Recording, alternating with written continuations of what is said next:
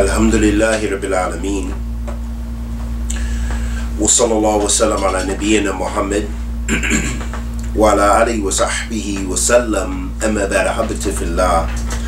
It's very important for us to know, to understand, and to clarify that Islam is away from heinous crimes like that which took place today with the attack on the Coptic Christians in Egypt. The killing of men, women, and children simply because of their belief. And so it's upon the Muslims to clarify these things, because if the Muslims don't, who will? Who will clarify what the real da'wah of Allah subhanahu wa ta'ala is?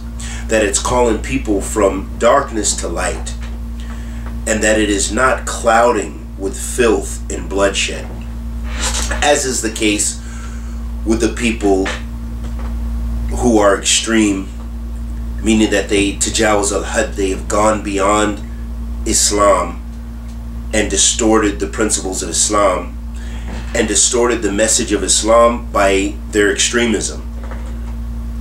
The Prophet Muhammad sallallahu alaihi wasallam had pacts and treaties with people of other faiths, the Jews and the Christians more specifically. And the Prophet sallallahu alaihi wasallam also had Jews and Christians in his society, alayhi salatu wassalam. And the Prophet sallallahu alaihi wasallam, in accordance with his religion, the religion of Islam,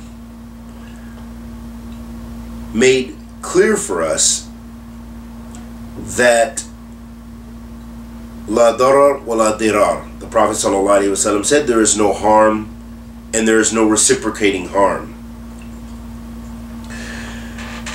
And in a hadith, a sound hadith, the hadith of Ali ibn Abi Talib radiyallahu ta'ala an, أن النبي صلى الله عليه وعلى آله وسلم قال: يأتي في آخر الزمان قوم حدثاء الأسنان سفهاء الأحلام يقولون من خير قول البرية يمرقون من الإسلام كما يمرق السهم من الرمية لا يجاوز إيمانهم هناجرهم فأينما لقيتموهم فاقتلوهم فإن قتلهم أجر لمن قتلهم يوم القيامة. The Prophet sallallahu alaihi wasallam said about groups like this, because in fact these people in the situation that we have in Egypt, they are Egyptians, Egyptian Copts or Coptic Christians. It is their country. They are under the authority of their leader there, and the leader and the Muslim nation guarantees their safety and their protection and the practice of their faith in safety there. So it is a form of rebellion, these evil criminals who opened fire and killed these people. But let's go back to this hadith and stay back on topic. The Prophet alayhi salatu wasalam said, there will come as a sign in the later days, a people that are young in age and not fully developed in their intellect. Sufaha al-ahlam. They will have beautified speech. They will enter Islam similar to the way, or yamraquna min al-Islam, they will pass through Islam or leave Islam similar to the way that the arrow passes through its prey. And their faith will not pass beyond their throats. So wherever you find them, fight them. For verily, fighting them or killing them is a great reward on the Day of Judgment.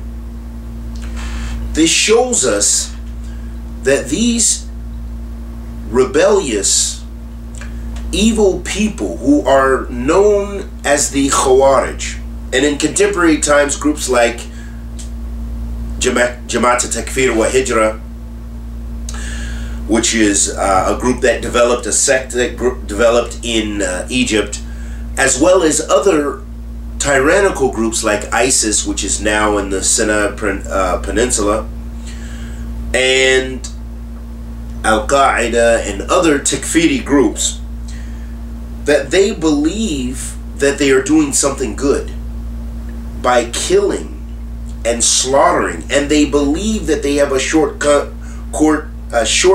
to paradise, when in fact, as we see from the Hadeeth, that they are not fully developed in their intellect. And this is the case with these groups.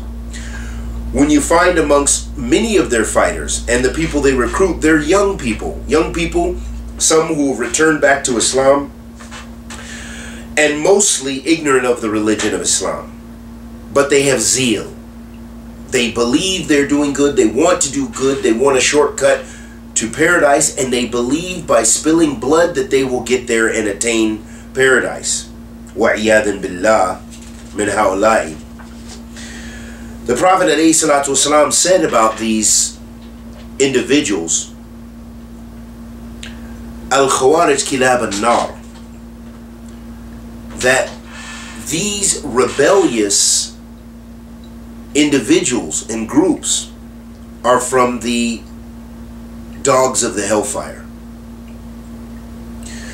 And many narrations related to this group and extremism. And the point of mentioning this is to share and remind and clarify that Islam is free from these wicked and demonic acts.